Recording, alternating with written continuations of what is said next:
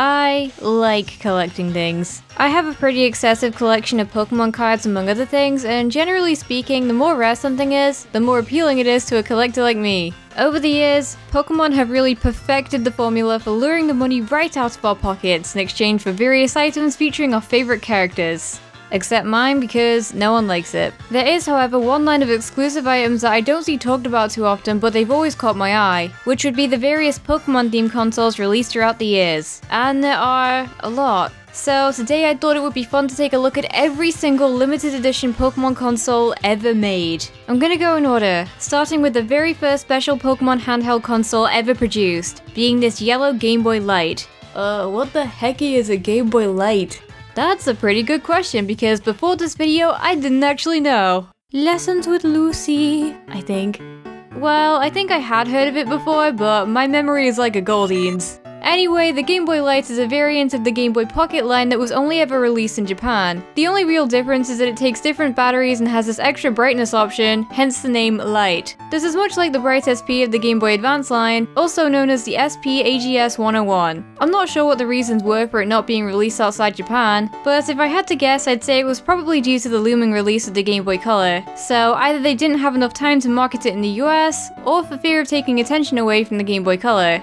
This special handheld was only made available in Tokyo's Pokemon Center, and features Pikachu as well as silhouettes of Bulbasaur, Horsey, and Lapras. While the original Game Boy line received only one special console, that was all about to change with the Game Boy Color. The most common limited edition Game Boy Color console you'll see would be this design that was bundled along with a copy of Pokemon Yellow. This design was also adapted and sold with a transparent green shell in Taiwan only, and Hong Kong with an exclusive clear blue shell. The Pikachu and Pichu model also uses the same color scheme as the special yellow console, but of course features Pikachu and Pichu instead. This design was also reused for a special edition Gold and Silver Game Boy Color, which changes color depending on the angle. Also tying in with Generation 2 was this console featuring the Gen 2 starters, which was sold in Japanese Pokemon centers. The last exclusive Game Boy Color was also only in Japanese Pokemon centers and was made to mark the 3rd anniversary for Pokemon, having an orange and blue shell featuring the Kanto starters and Pikachu.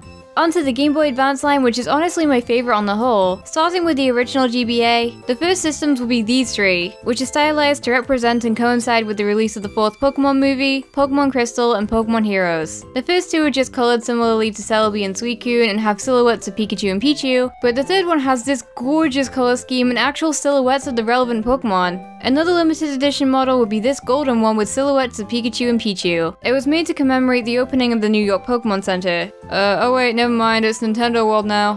Nintendo New York. They went on to sell this system within Japan too, which completely defeated the purpose, but Pokemon! Yeah! Apparently the winners of the Pokemon 10th anniversary journey across America were given unique diamond-encrusted Game Boy Advances as prizes, but for the life of me I can't find an actual picture of them anywhere. If these ever surfaced, then they would likely be worth a lot of money. I also found this picture of a white Game Boy Advance with a similar design to the ones mentioned earlier, but I can't find any reliable information other than the picture, so I don't know whether or not it's a reproduction. Just thought I'd acknowledge it in case somehow it is an official model so I don't look like a total dunce. Now, the Game Boy Advance SP line is where they get even better. They're very subtle designs, but they're some of my favorites of the entire Nintendo handheld lineup. The same year as Ruby and Sapphire's release outside Japan, these gorgeous SPs featuring Groudon and Kyogre were released. They feature a vibrant red or blue color scheme, with very subtle silhouettes of the mascot legendaries on the case and on the inside of the system. Even more subtle is the Torchic edition released the next year, which is orange in color and has a very faint outline of Torchic on the case. Similarly themed consoles were also released to coincide with Fire Red, Leaf Green, and Emerald, which all look stunning. The final Pokemon SP release was this Pikachu themed one, which I would definitely say is the most common one that I see people use. The Game Boy Advance line does have more than one Pokemon system though, being the Pikachu Game Boy Advance Micro. Yep, the 3rd Game Boy Advance revision they decided to release a year after the DS. On a side note, it's pretty funny that even though this system sold extremely poorly for Nintendo standards, nowadays Game Boy Advance Micros sell for more than the originals and the SPs. The Pokemon edition's cost is anything but micro, at several £100s or dollars or whatever currency you use. Time for the DS line. The original DS line only had 2 limited Pokemon systems. The first and the most valuable would be the Mew edition, which was sold only in Japanese Pokemon centers. The other system is a Pokepark themed one. As the name implies, it was sold in the Japanese Pokepark. Surprisingly enough, this console actually did receive a release across the US in Walmart for some reason. Let's release a Pokepog DS in the US. Hey, we got a problem. What is it? There is no Pokepog in the US. I don't know, just stick it in Walmart. The DS Lite's lineup is mostly systems released through Japan's Pokemon Daisuki Club. The first is this I Love Pikachu model, which has images of Pikachu making various expressions. Another 4 came a few years later, featuring a redone logo with the Sinnoh starters, and Pikachu again. These consoles are extremely rare, with only 40 of each being given out. Released with Diamond and Pearl is this awesome Dialga and Palkia themed DS Lite. This one is pretty tasty in my opinion because the silhouettes actually glitter as you turn the DS around. I don't have one to show you, so I guess just imagine that part in your head.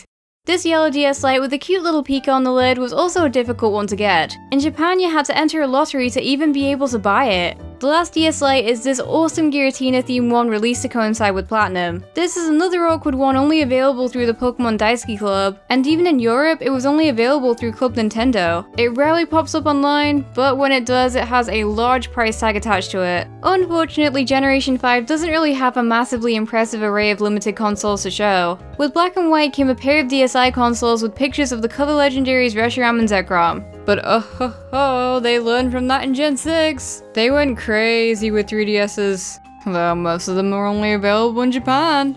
The ones we got were the red and blue ones featuring the X and Y legendaries, as well as this one featuring Pikachu because Pikachu. But oh boy, Japan gets this premium gold edition 3DS, a black Charizard edition because pandering, and an Eevee one? Are you kidding me? Come on, you're just trying to hurt me. But we're nowhere near done with the 3DS yet. The next one I'm going to talk about is this beautiful design featuring Mega Charizard. I'm going to be real with you. This one was actually really difficult to find info on, but I did my best. This was a prize for something called the Dragon King tournament, which was held in Japan in 2014. A lot of the sources that I've looked at have said that there's only one console in existence, but this image suggests otherwise, so I think that there's two. I can't find out much information about this tournament either, but it may have been for both the video games and the TCG, with a system being given out to the winner of each section. Regardless, this system is one of the rarest Nintendo consoles of all time. Two special systems were also made in extremely small quantities for the game Pokemon Battle Trozei. There's a black one which was available through a Koro contest with only 5 units made, whereas the white one had only 4, with 2 each being given out by Pokemon Daisuki Club and Get TV contests. This trio of XL consoles with the same artwork were distributed at football matches in Japan, with the only difference other than the colour of the system being the logo of the respective team on the back. The number of consoles given out at each game depended on the number of goals scored by the home side. I'm not too into football myself though. Lizzie, they're giving out exclusive Pokemon 3DSs at this football game. What? I love football. A black one of the same design was released through raffles in Benny's restaurants in Japan, with only 10 ever being given out. With the release of Oras came these beautiful Primal Groudon and Kyogre XLs. They were given out through a GameStop Megastop promotion, where if you bought a Pokemon item, you'd receive a code to enter the draw to win the consoles among other prizes. There was 25 each, for a combined total of 50 of these consoles made, making them extremely rare. And that just about brings us up to speed with Sun and Moon. Unlike the previous 2 generations, Sun and Moon released only one console featuring the cover legendaries, and then one featuring Pikachu because Pikachu.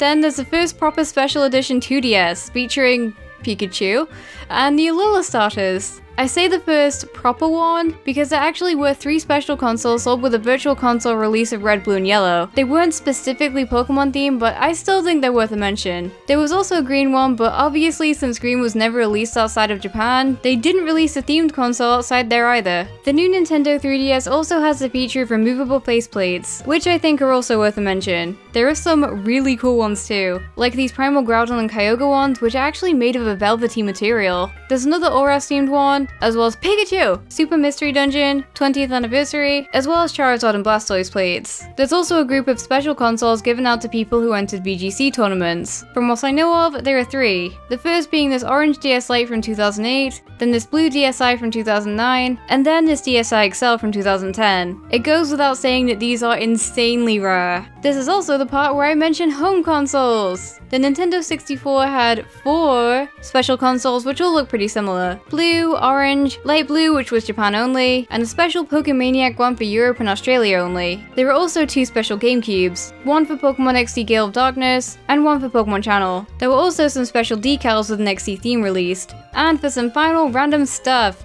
there's a Pokemon Mini which had 3 themed units designed after Chikorita, Wooper, and Smoochum. And a special Pokemon Game Boy printer was also a thing too. And a Pikachu Sega Pico. If you want to know more about this console, then check out the links in the description of the end screen or something.